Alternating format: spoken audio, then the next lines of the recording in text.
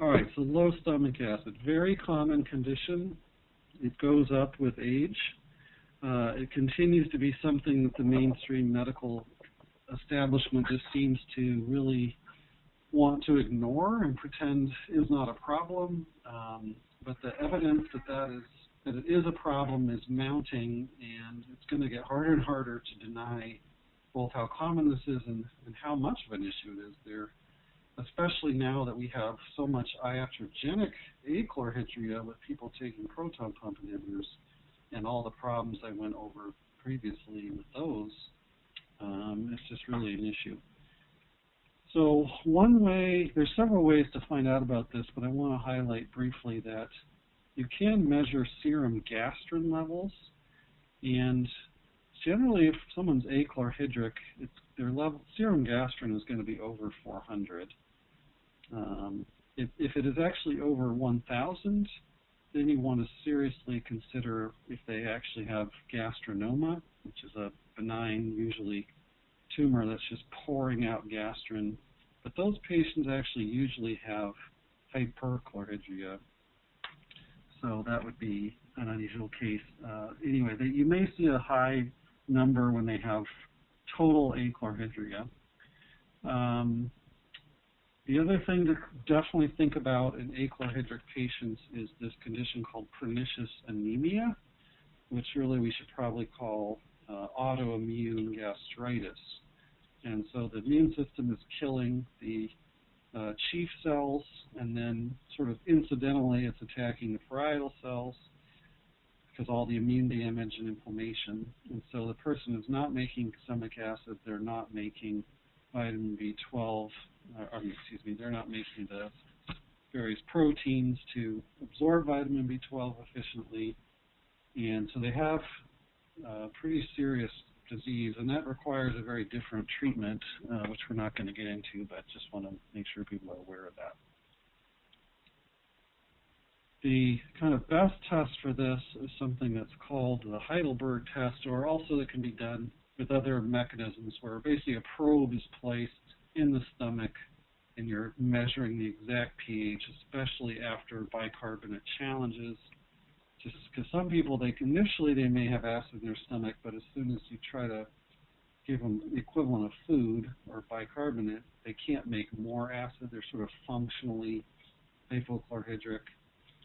So in terms of like string testing or hydrochloric acid challenges, I really think those are completely inaccurate.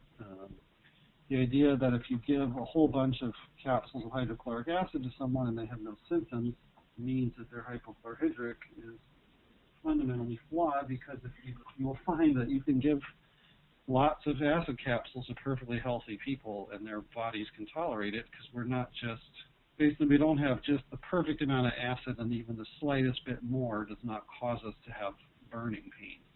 Our stomachs can adapt to having higher levels than are necessarily physiological. So, yeah, I really would emphasize that. Anyway, assuming you figured out that's what's going on, and it is very common, then the first thing to think about in my mind are bitters. And, of course, these are going to come up with all these conditions again tonight because we're trying to stimulate the GI tract. Occasionally, if the pathology is severe enough, like in autoimmune gastritis, bitters are not going to work. There's no cells there to stimulate. You can give bitters all day long. It's not going to bring back their stomach acid. So those people do actually need hydrochloric acid supplements or some kind of acid replacement. But we're talking here about milder cases. They have low stomach acid. It's not total loss of cells. And, of course, the other thing is if they're on acid-blocking drugs, we are not going to be giving them bitters to try to stimulate more acid, because the drug will block that from happening. It just doesn't really make sense. So,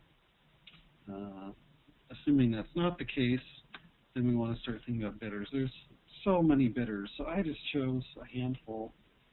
I think the main takeaway message I'm hoping to promote here is, first of all, to use your local bitters, because there's plenty of local herbs that are bitter. You don't need to ship these around the world or use whatever exotic one you hear about. So focus on that, and then just basically kind of titrating to the potency of the bitters as you learn what's local to you.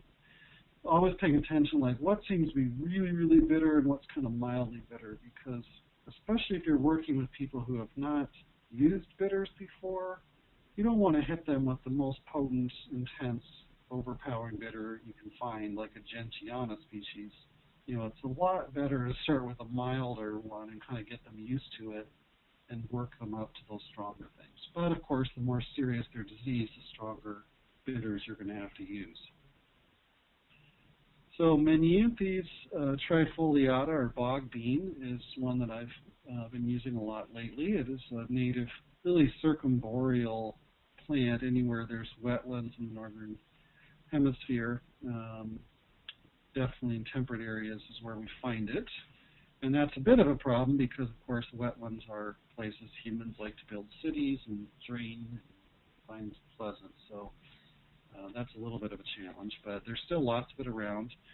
And we do use the root, but you can use the leaves. They're certainly bitter.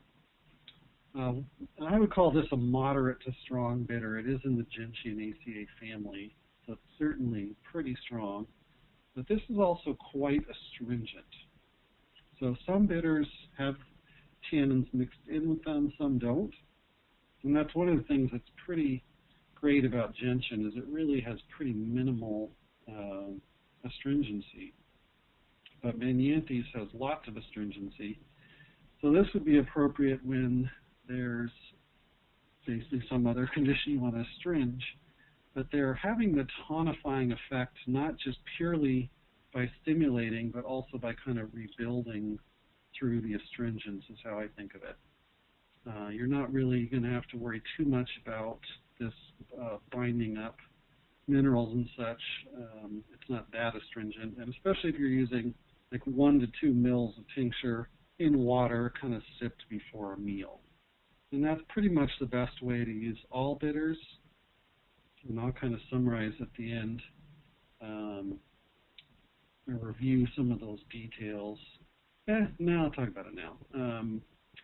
One of the tricks of that kind of sipping the bitters before meals is that you get people to slow down a little bit before they're going to digest. And of course, digestion is a parasympathetic mode, so to speak, so you really want to get people relaxed, if at all possible, before they're going to eat, and that will optimize your chance of getting them making acid. So that's important. Another really important note is my very strong clinical experience is that even people who at first really hate bitters, they have a very strong negative reaction. If you can get them to just stick with it for a few days, so often I'll just say, just do it for 5 days, at least twice a day, ideally with each meal, but at least twice a day.